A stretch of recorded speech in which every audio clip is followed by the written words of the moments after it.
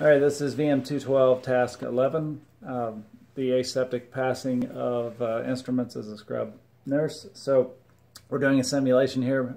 We don't have any surgeries going on in the hospital today. So we've gone all out here on the simulation though. We have our simulated dog and tied up. So I'm going to go ahead and demonstrate the passing of the instruments during surgery.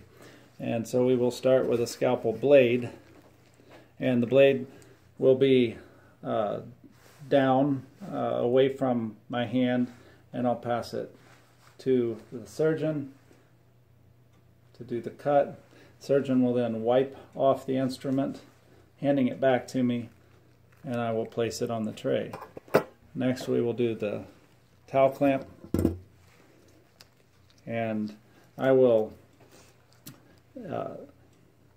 take the towel clamp like that with my thumb, with the tips over my thumb, into the surgeon's hand to use the towel clamp. And next we have the needle holder, and we'll use the snap technique. And then the surgeon wipes off the instrument, handing it back to me, and I will place it on the tray.